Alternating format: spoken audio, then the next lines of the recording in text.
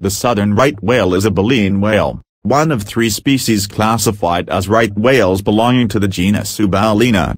Approximately 10,000 southern right whales are spread throughout the southern part of the Southern Hemisphere. Like other right whales, the southern right whale is readily distinguished from others by the callosities on its head, a broad back without a dorsal fin, and a long arching mouth that begins above the eye. Its skin is very dark gray or black, occasionally with some white patches on the belly. The right whale's callosities appear white due to large colonies of cyamids, whale lice.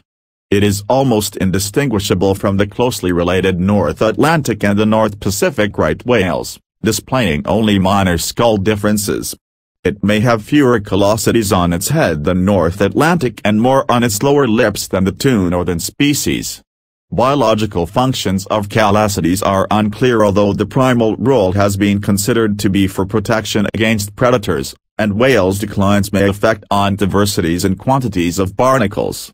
An adult female is 15 meters, 49 feet, and can weigh up to 47 tons, 46 long tons, 52 short tons, with the larger records of 17.5 to 18 meters, 57 to 59 feet, in length and 80 tons, 79 long tons, 88 short tons, or up to 90 tons, 89 long tons, 99 short tons, in weight, 16, making them slightly smaller than other right whales in the Northern Hemisphere. The testing